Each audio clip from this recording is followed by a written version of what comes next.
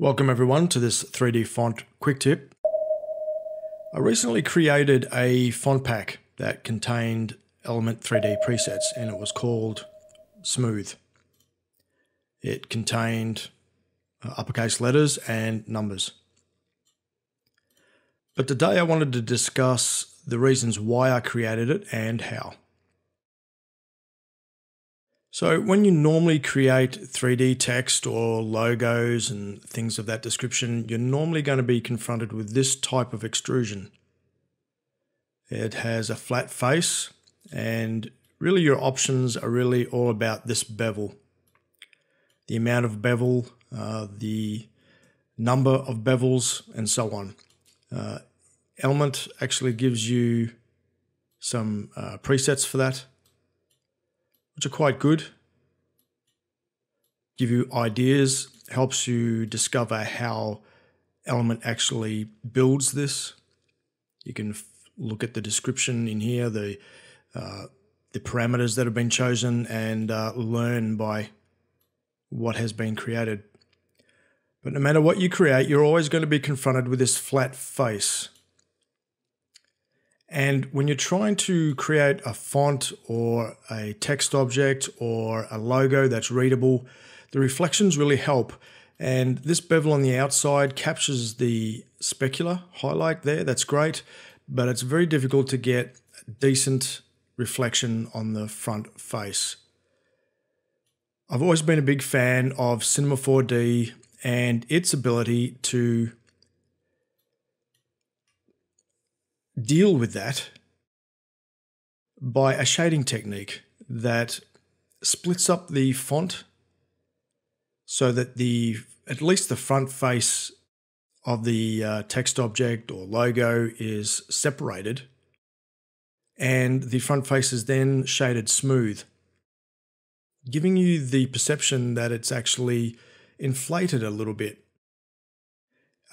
It's a great technique, but it has its drawbacks. It doesn't change the profile of the object and doesn't change the geometry and is an optical illusion effectively. So normally in a 3D application, this is what you're going to be confronted with. And it's very difficult to create other types of font faces. But I found that there is an easy way to actually create something that is inflated on the surface, front and rear, to your specifications, actually changes the geometry, gives you that ability to capture the reflection, and is quite easy to do, but not in most 3D applications. We actually have to go to a 2D application to build this model. The application I'm talking about is Photoshop, and I'll show you how I did it. So let's grab a new document.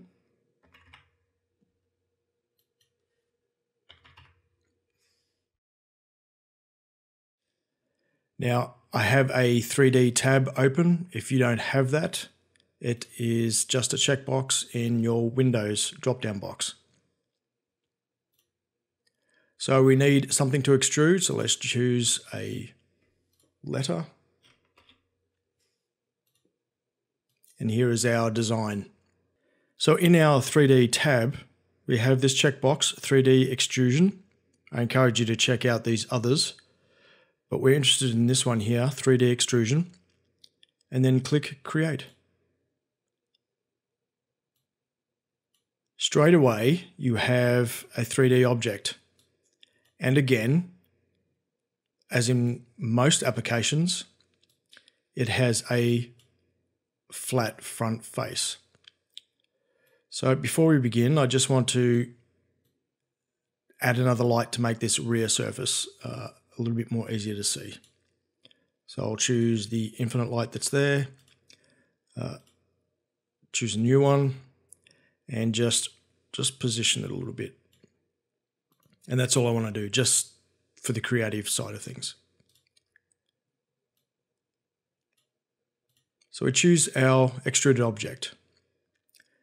We have here a graphical representation of a drop-down box that gives you certain presets. I encourage you to experiment with these because they're not like anything else you're going to find in a normal 3D application. You could probably create some of these with some effort, but the one we're interested for this tutorial is this one here. Just says inflate. We'll click on that, and straight away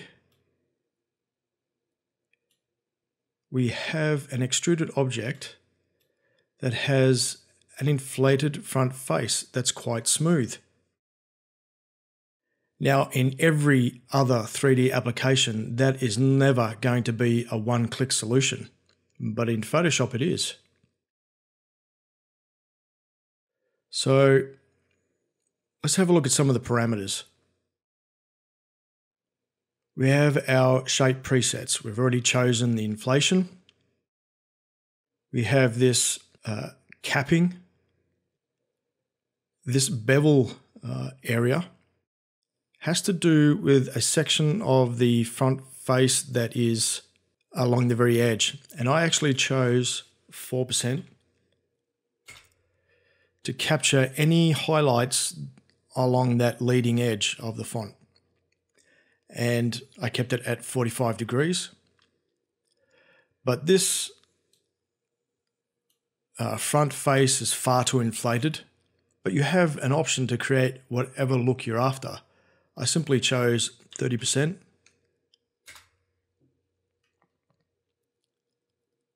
And I'm almost done. The only problem here is that the back face isn't being extruded. We have this drop-down box. It's dealing just with the front sides, but I want front and back. Now, even though I've chosen that, it hasn't actually updated until I click this little diamond.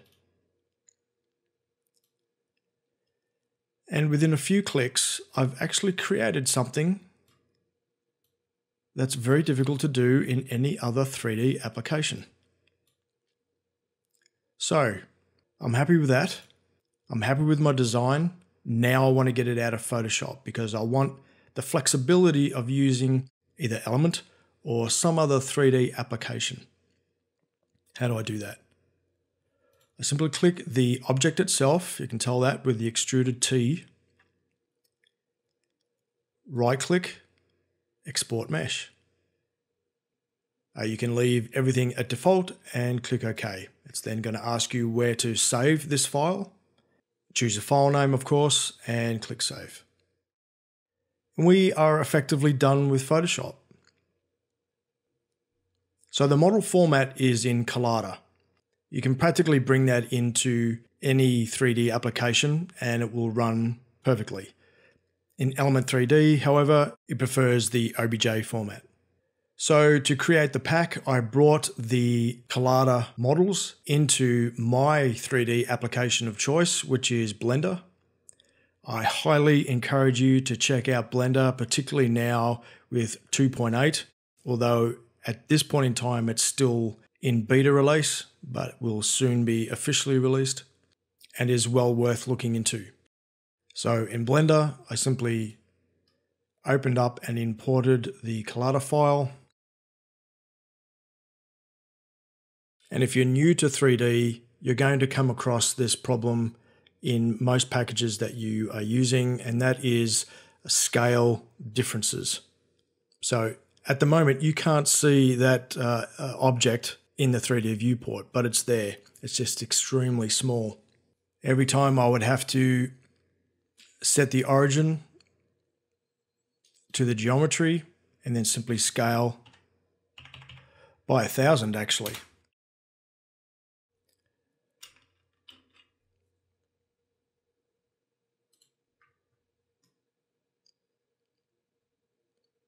And there is the 3D model. It has the beveled edge that I want.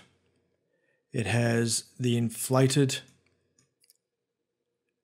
surface that I want, that I'm happy with. And once I had inspected the mesh and made sure that everything was okay, I simply had to export it as an OBJ.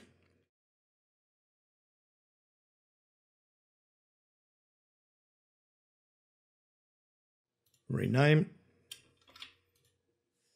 export. So there we have it. I highly encourage you to check out Photoshop with its extrusion capabilities. I hope this tutorial was helpful. My name is Martin Staley. Thanks for watching.